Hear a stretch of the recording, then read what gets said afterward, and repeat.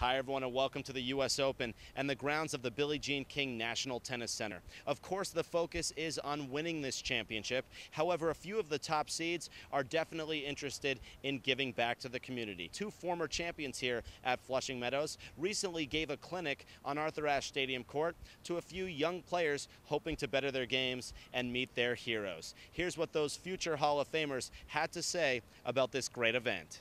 You know, the whole point of most of these things is to try and get more kids into tennis.